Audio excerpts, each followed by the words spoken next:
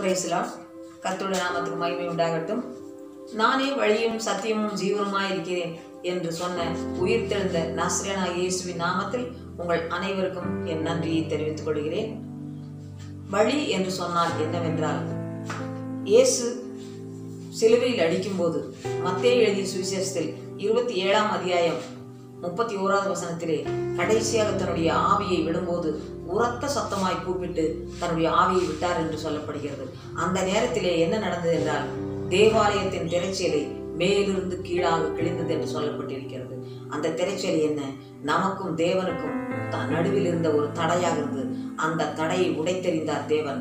அதுதான் இயேசு கிறிஸ்து சொன்னார், நானே உங்களுக்கு வழியாக இருக்கிறேன் என்று சொல்லி. சத்தியம் என்னவென்றால், யோவான் எழுதிய சுவிசேஷம் 8ஆம் அத்தியாயம் 32வது வசனத்தில் சொல்லப்படுகிறது, சத்தியத்தை அறியுங்கள், சத்தியம் உங்களை விடுதலையாக்கும். இந்த இயேசு கிறிஸ்துவாகிய வசனமாகிய சத்தியத்தை நீங்கள் அறியும் போது உங்களுக்கு அது எல்லா விஷயத்திலும் விடுதலையாக்குவேன் என்று தேவன் சொல்கிறார். யாராலும் விடுவிக்கப்பட முடியாத விஷயம் ஏதா இருந்தாலும் அதிலிருந்து விடுவிக்கக்கூடிய தேவன், என்னை அறிந்தால் நான் உங்களை விடுதலையாக்குவேன் சொல்லி. ஜீவன் என்று சொன்னால் என்னவென்றால், ஹல்லேலூயா, நானே உயிர்த்தெழுதலும் ஜீவனுமாயிருக்கேன் என்று சொல்லுகிறார். ஹல்லேலூயா. ஏனென்றால் மரித்து போன சூழ்நிலையில் இருக்கிற எந்த விஷயத்தையும் எந்த ஒரு நபரையும் என்னால் மீண்டும் உயிர்த்தோடு எழும்ப செய்ய முடியும் என்று இயேசு சொல்கிறார். காரணம், அவரே உயிர்த்தெழுதலும் ஜீவனுமாயிருக்கிறார்.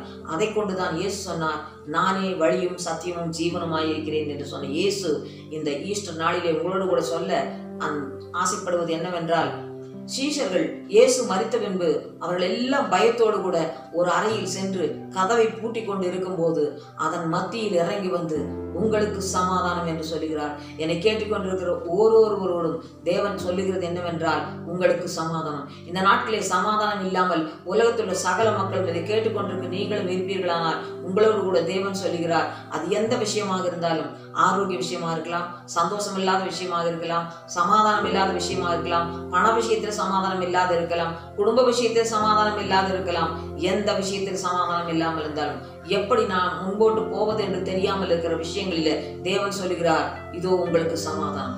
எப்படி பூட்டப்பட்ட நிலையா இருந்தாலும், யாரால் பூட்டப்பட்ட நிலையா இருந்தாலும், வெளியில் வர முடியாமல் உள்ளே போக முடியாமல் கட்டப்பட்ட நிலை இருந்தாலும் தேவன் சொல்கிறார், பூட்டப்பட்ட கதவுகளுடைய அறையின் மத்தியிலே இறங்கி வந்து இந்த ஈஸ்டர் தினத்தை தேவன் சொல்லுவது உங்களுக்கு சமாதானம்.